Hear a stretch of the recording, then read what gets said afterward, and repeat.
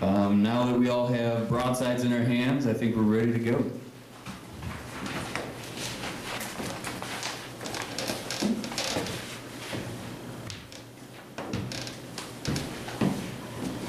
Okay, first, if you were here last month, you may recall that I had hoped that I would do what I'm doing tonight last month, but the issue was in the printer that day, and well, it finally arrived the following day. So now we can do this. Last month's Collab Night, of course, that's at the YouTube Flint Underground channel, and between last month and this month, of course, it's also on the Monday at 6, the Creative Alliance show on Comcast Channel 17. 6 o'clock. Every Monday night at 6. And I record that show to see what's on. But Comcast threw me a loop because they turned off their analog signal. So that meant I had to get their digital converter box, which I hooked up to the computer so I can record the show again. I recorded the last one, which of course it was last Monday, and that had last month's Collab Night. So I edited down that segment, so it's just me, and I uploaded it, so it's now on YouTube, and there's a link to it on my Remembering Flint, Michigan Facebook page. So you can look for that. Now for my broadside piece. Turn your broadsides to page 5 for the article I wanted to write for a long time and finally got published. And before I got here, there's an outfit, I'll mention it later on, but I mailed the tear sheet of that article to that capote maker in Ohio. Well, I hope they like it. So here's the piece called Gary and the Technicolor Dream Capote.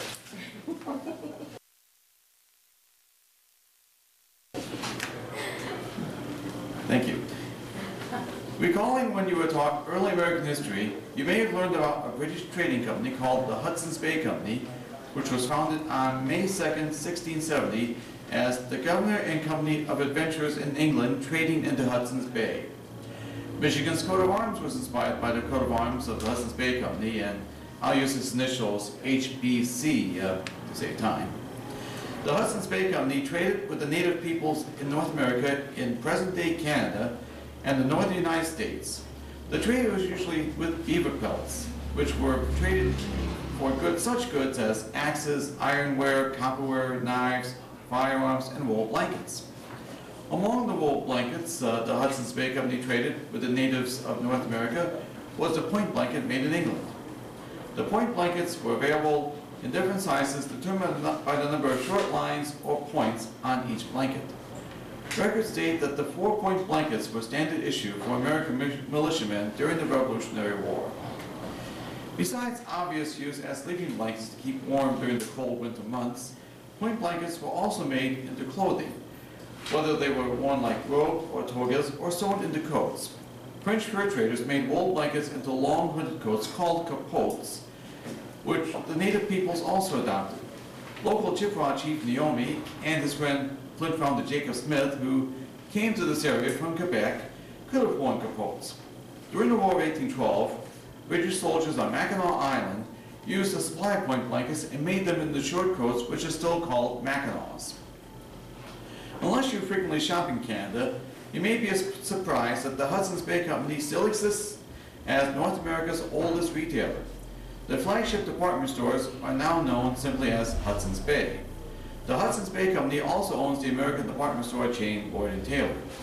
You may also be surprised that the Hudson's Bay point blanket, sold beginning around 1780, are still available at Hudson's Bay stores throughout Canada and are still made in England.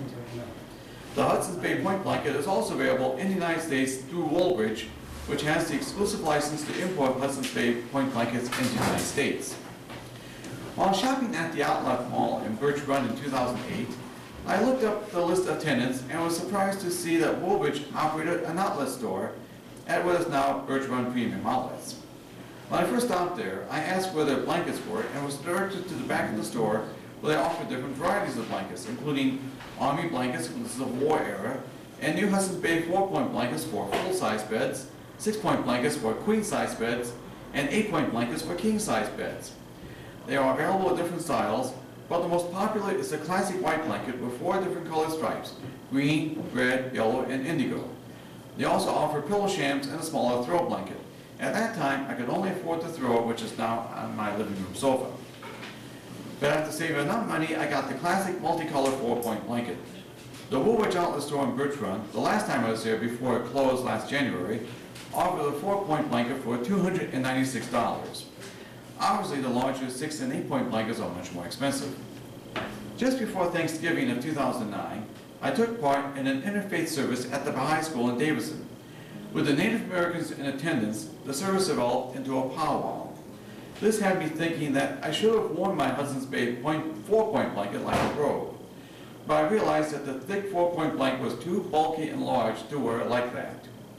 So I thought about a blanket coat such as the coats worn 200 years ago.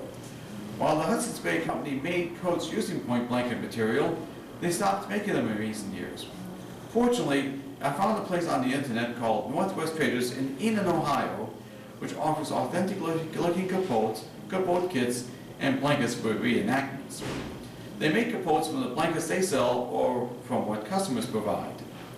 As I held out for authenticity and for budgetary reasons, I began to scour eBay listings for Hudson's Bay 4-point blankets. I should point out that beginning in 1890, the Hudson's Bay Company's point blanket makers in England began adding labels because point blankets of similar quality were being sold by HBC competitors such as Early's of Whitney, which is now defunct, which formerly made point blankets for HBC. Learning from a book published by HBC titled The Blanket by Harold Tichenor, which was available at the now closed Woolwich Outlet store, I learned that the Hudson's Bay point blanket label evolved over the years.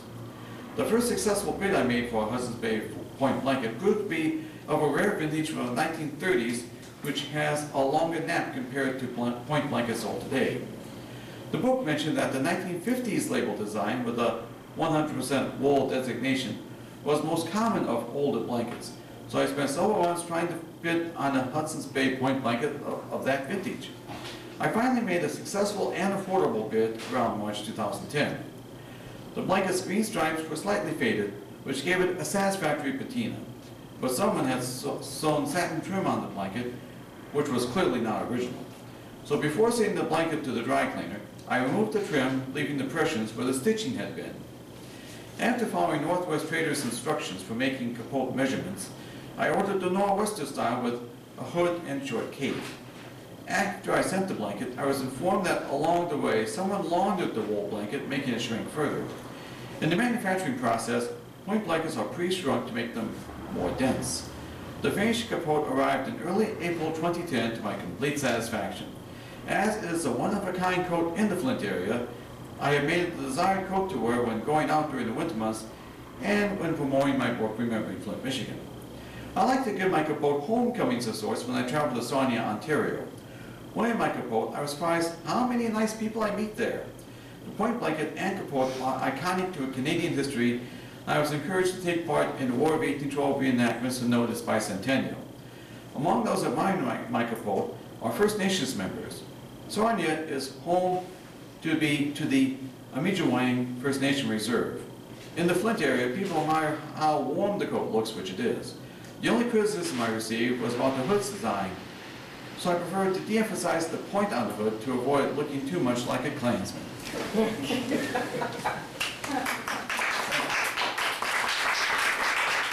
Now, the illustration on this, even though this isn't black and white on this paper, it is in color, and I've uploaded the color image on my Remembering Flint, Michigan Facebook page, and I also emailed that image. I hope, yeah, you got it, okay. And the piece I'm working on now, which may appear in the next Broadside, is about the history of Burston Fieldhouse. I think I'll call the piece Incubator of Champions. Thank you very much.